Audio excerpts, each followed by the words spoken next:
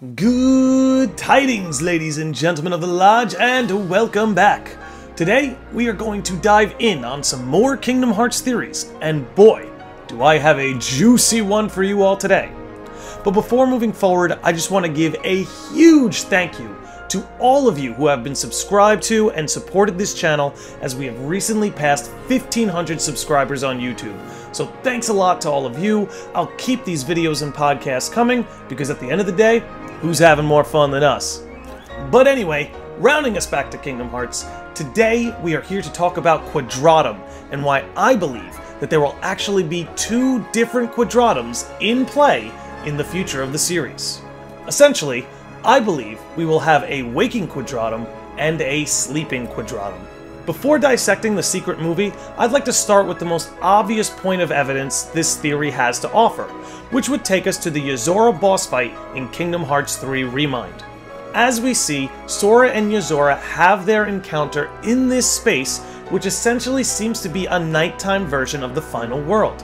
However, when the battle begins, we see this landscape warp into Quadratum. Yozora explains how he wandered into this place and encountered some trials, showing us that this landscape warp was more than just for show.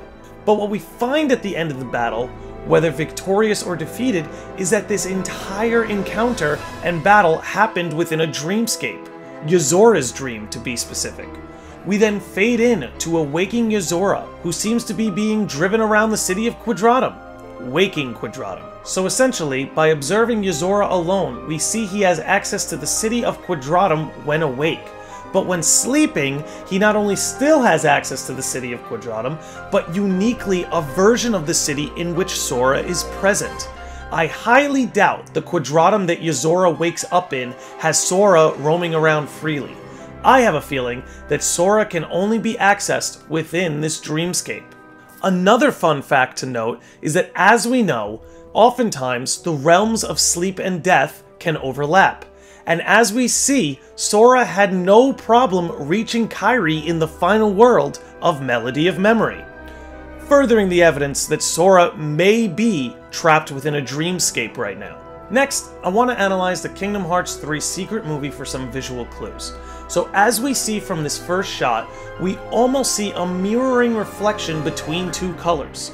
We have a blue on one side of the reflection and orange on the other. And for those who may not know, when referencing a traditional color model, orange and blue are complementary colors.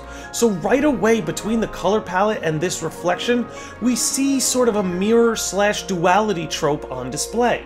The orange color represents Sora and his location, while the blue references Riku and his location.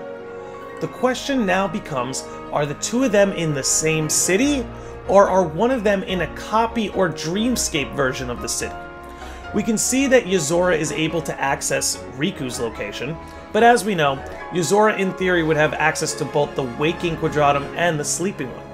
But something worth noting is the Quadratum that Yozora wakes up in is seemingly bustling with life and motion, as most cities are. But if you observe the secret movie, you'll find that the Quadratum that Sora and Riku are in seems barren, abandoned even. There's no sign of life really anywhere. The secret movie even makes it a point to show you an empty car, as well as a green light, but with no traffic being directed. It's very peculiar. Why deliberately show us the lack of life in the city from Sora and Riku's angle, but upon Yozora's awakening in the back seat, we see Quadratum operating as a normal city? Again, I don't know if the Quadratum Riku landed in is, in theory, the sleeping one or the waking one, but what I do know is the idea that Sora and Riku are in overlapping worlds would be nothing new. We saw this trope fleshed out in Dream Drop Distance. So to sum it up, we see that Yozora has access to Quadratum both in his sleep and when awake. Uniquely, however, he had his encounter with Sora in the dreamscape. We also see that it would make sense for Sora to be in this dreamscape, because this could explain how he was able to reach Kairi in the final world, because as we have covered, the realms of sleep and death can sometimes touch and overlap. Then, by observing some visual cues in the secret movie, as well as the ending to Remind, we see that there is a stark difference between the Quadratum from Yozora's backseat and the Quadratum that Sora seems to find himself in. But that's all I'm going to have for you guys when it comes to this theory. So what do you think? Is there a waking Quadratum and a sleeping Quadratum? And if so, are both Sora and Riku in the sleeping world, or did Riku make his way into the waking Quadratum? Let me know! Anyway, thank you so much for tuning in, everyone. Be sure to like, comment, and subscribe, and I will see all of you beautiful sickos and normies next time.